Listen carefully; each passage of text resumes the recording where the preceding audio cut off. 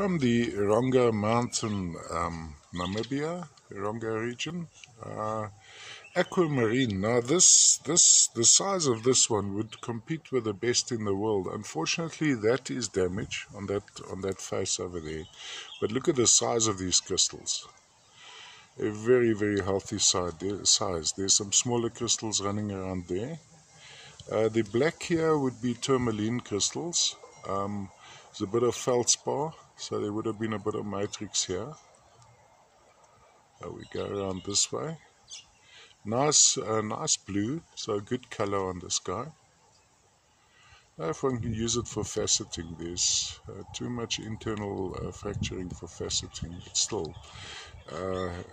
Let's just zoom in on that. That really does look like a break. It can, I must actually have a closer look. Maybe it is crystalline. Well, anyway, there's the main crystal face on top. I'll just angle it in so we can actually look inside it.